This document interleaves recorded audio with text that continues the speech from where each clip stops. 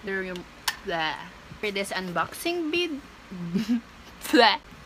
Hi guys, this is Ara Marie, the Wonder Wannabe, and welcome to my YouTube channel.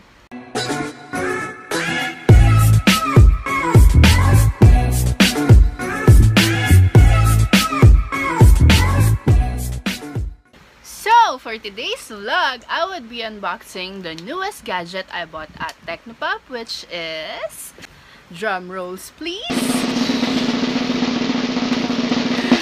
The Supremo... Bayan!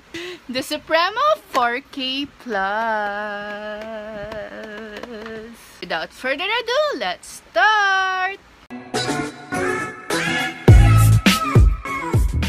So this is the package that I got from Technopop, which contains the action cam, the camera bag, and the jack pod, which I'm currently using taking this video. So let's do the unboxing. This is such a big mess. I'll fix it first. Ta-da! All fixed. I actually don't know what these accessories are, but still, I'm going to try my best na isa-isahin sila. I almost forgot to include this one. Right there. Okay. So let's start. It's like a cable tie. I don't know what for, pero baka for safety purposes. This one is the user guide or the manual. Ito, sobrang plus to dun sa package na nabili ko.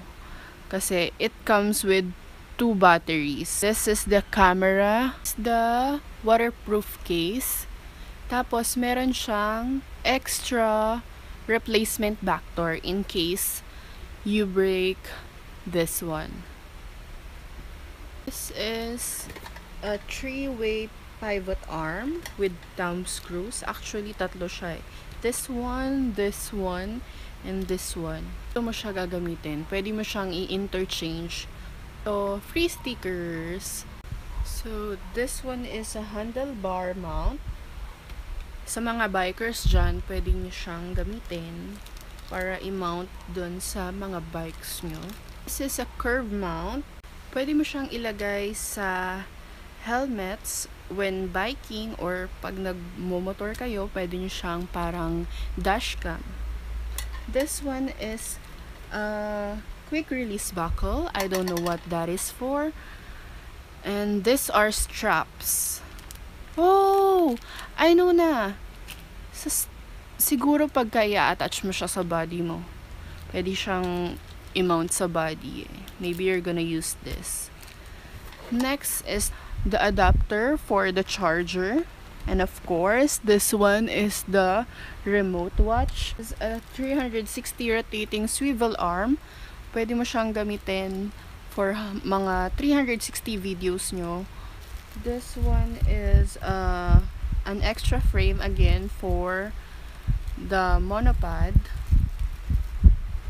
This one is a J-hook. Again, hindi ko po alam what that is for. So there. Okay, so I'm gonna put away all these accessories because we're gonna move on to trying the Supremo 4K Plus.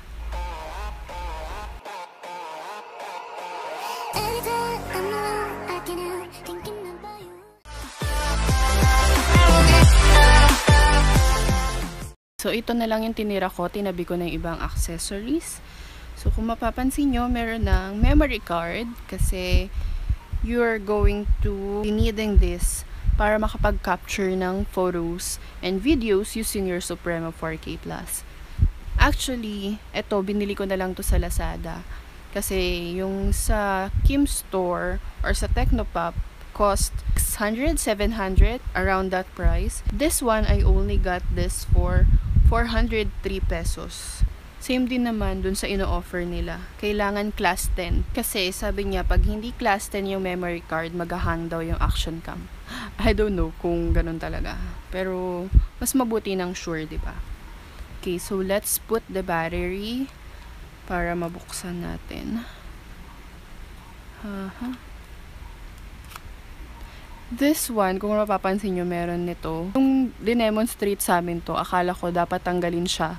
Yun pala, nandyan daw yan para mas madali mong makuha yung battery. Like that. So, next one, we're gonna put the memory card. Buksan ko muna. There you go. Okay, so to open the camera, you just have to long press this button hanggang sa mag-open siya. There. And, so ito yung unang makikita nyo pagka binuksan nyo yung camera. So, this is on video mode. If you want to change to different mode, you have to press this one also. Okay, that's the camera mode. And then, this one yung gallery niya. And these are the settings. For scroll down button, you just have to press the Wi-Fi button. Like that. Tapos, if you want to scroll up, long press the shoot button. There.